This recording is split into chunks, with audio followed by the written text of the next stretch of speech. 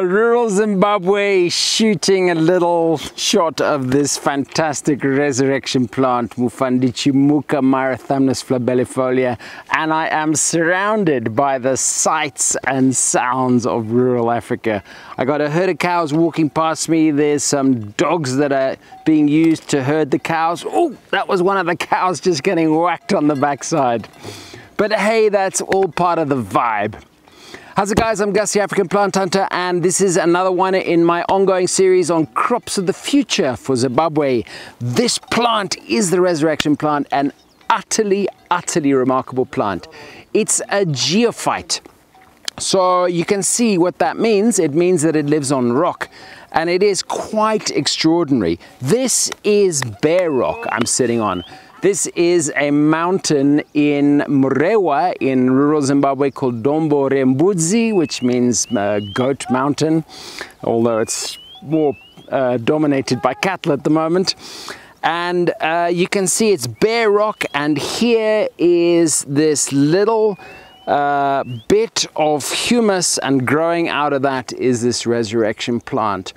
Now, why is it called resurrection? Well, because of its ability to apparently desiccate itself completely when there's no moisture and then come straight back to life with a little bit of moisture. And I'm sitting here between two plants at the same time of year that are separated by 1 meter, one of whom is totally dry and this one over here is green and alive. And if I just put a little bit of water on this, they would also come back to life. Famously, this plant, kids take them home, they just take a twig like this, put it in a glass of water and watch it overnight, and by the next morning it will be bright again. So why do I think this is such an important plant? Well, it has a long history of traditional medicinal use, mostly to do actually with the lungs and respiratory ailments. It is traditionally, the leaves are smoked and the smoke is inhaled to treat respiratory problems. It's also widely consumed as a herbal medicinal tea. It's also used in a lot of ritual and kind of magical uses. Really remarkable plant, and of course you can understand that this ability to die and come back to life does evoke all kinds of imagery amongst spiritualists. I'm not going to go into detail on the phytochemistry of this plant because it's quite complex, and I've already done that in other videos, but just to say that there are a lot of compounds in this, particularly around the phytosterols, that have very remarkable properties. And of course it's that ability to desiccate and come back to life. And in fact, researchers in South Africa have been looking at trying to identify the specific genes that are responsible for that, and seeing if they couldn't be put into other food crops to make them more drought tolerant. But it's also really interesting for the cosmetics industry because it works at a cellular level in terms of protecting cells. And again, I'm not going to go into too much detail here.